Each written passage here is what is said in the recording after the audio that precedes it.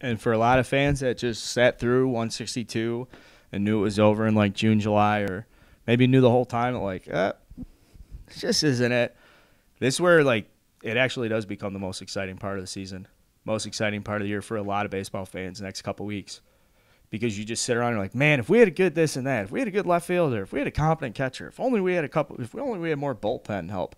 And so now we get to like go to the party. We got our GMs, we got our front offices, like we have the people that are out there making decisions for our clubs. It's just fun to go through this and be like, well, we have money, but we're not that smart with it. And there's other teams that don't have a ton of money but are super smart with their money. And again, coming out of the lockout, there's gonna be so much shit that's going on this offseason.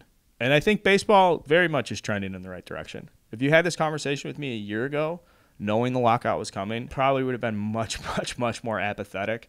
But having gone through like having gone through the full season now, the way these storylines are coming together, like I'm very optimistic and bullish about the future of baseball. I think this offseason's going to be very promising. I hope there's just like massive, massive moves in waves and just like crazy shit. Yeah, I want to see Judge be a Giant. I would love to see Judge be a Giant or some random team that then uses the Judge sign to be like, no, we're going all in. There's so many different things I want to see.